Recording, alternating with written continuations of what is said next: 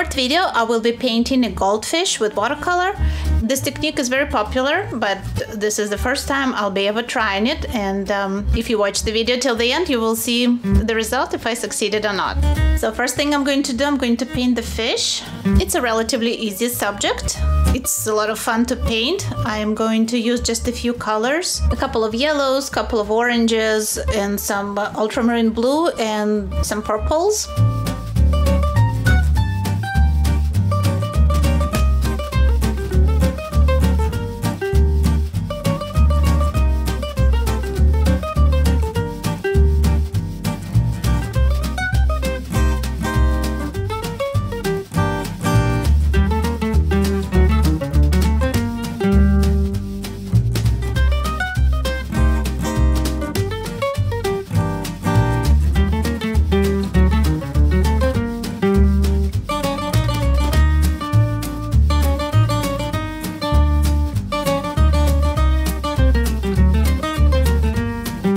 Take me 2 layers to get the fish as bright as it needs to be. The first layer lightened quite a bit, so I'm just going to intensify some colors with the second layer.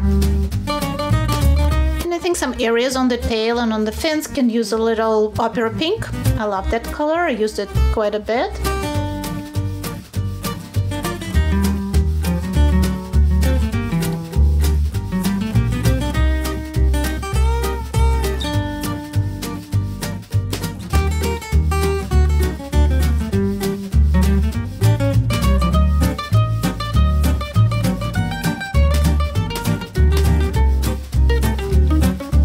We need to add some scales that we can see there on the fish and paint those dark spots. And that's it, the fish is done. I will add a few details later, but now I'm going to work on the background. I'm switching to a flat brush so I can pick up a lot of pigment. I want the background to be very dark. I'm using ultramarine blue and I'm spraying away from my subject, from my fish. I want to mix colors on paper. I don't want any hard edges, but I want a hard edge around the fish for the most part. I will soften it in some places, but for the most part, the edge around the fish will be hard. So this is a 1/2 inch flat brush. It gives me sufficient control so I can work around the fish. This method is called negative painting. I demonstrated it several times on my channel for flower paintings, but it also works great for many different subjects. If your subject is lighter than the background and you have to paint around it, like I have to do with this little cute fish. I am mixing in magenta into my ultramarine blue to get deep purple color in the background. These are both transparent colors and they work great for water because you don't want any opaque colors when you paint water.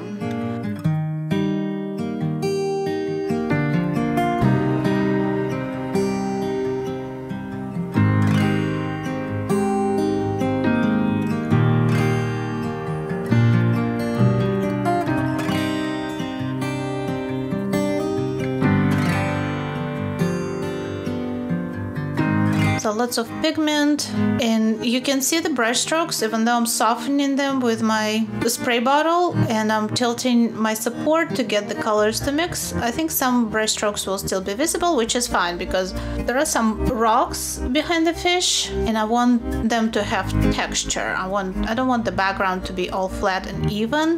I want it to have some texture, and I will be adding even more texture with salt in a second. Which, like I said in the beginning, I never used, so I'm really curious to see how it works. And if you did try this technique before, using salt for texturing your watercolor, please let me know in comments if you like that technique or not, and if you found it helpful or not.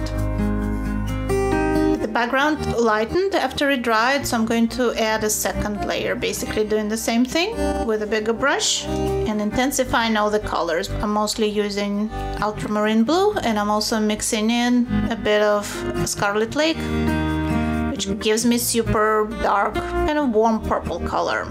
Works great for this deep dark water behind the fish.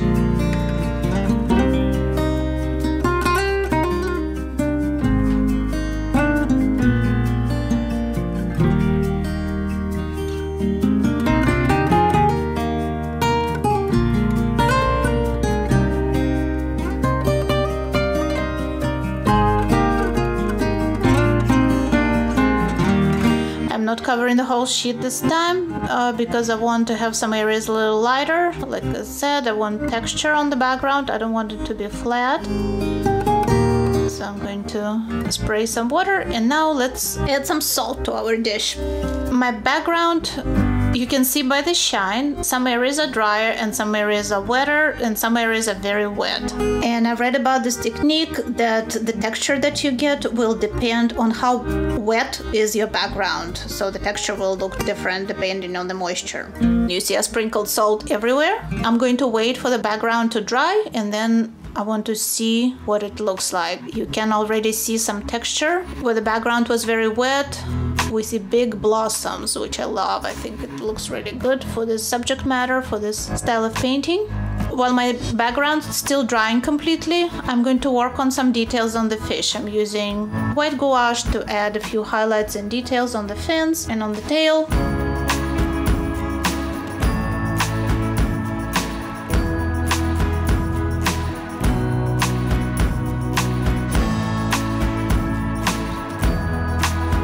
I'm using a small liner brush to add some fine details with watercolor, which I didn't have a chance to work on before when I was painting the fish.